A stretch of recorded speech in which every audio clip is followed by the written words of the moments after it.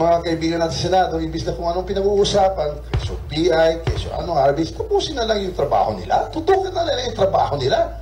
Ating tayo, porque tapos na yung trabaho natin eh. Huwag mo na may didistract dito sa PI. Wala kayong pakialam sa PI. Wala kayong pakialam sa PI. Wala kayong pakialam sa PI. Kayo raw po yung nag-offer ng 20 million per district in exchange for the signatures. Well, it's baseless. Siguro, kausapin mo na lang siya. Nagmamarites siguro, nakikinig sa mga marites. I'd like her to prove it, and you know, she has the proper means and ways she can go to whatever court or agency to formulate. Is charter change a priority of the Speaker?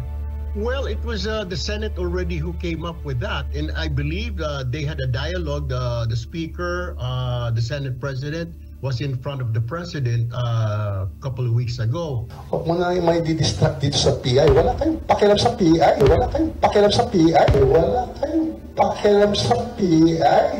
Well, it was the Senate already who came up with that. As you know, 3 modes to amend the Constitution, but we have had problems in addressing it.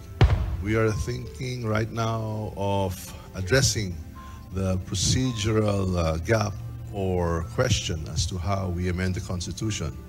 And that's either we vote jointly or separately. We'd like to have that resolved by and through a people's initiative.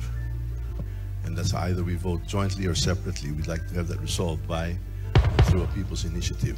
Nang makapanayam si Speaker Romualdez, itinanggi niyang iniutos niya ang pagsasagawa ng People's Initiative. And that's either we vote jointly or separately. We'd like to have that resolved by and through a people's initiative. And through a people's initiative. And through a people's initiative.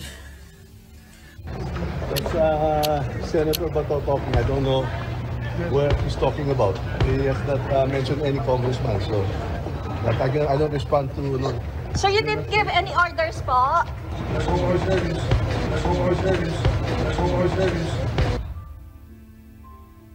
Si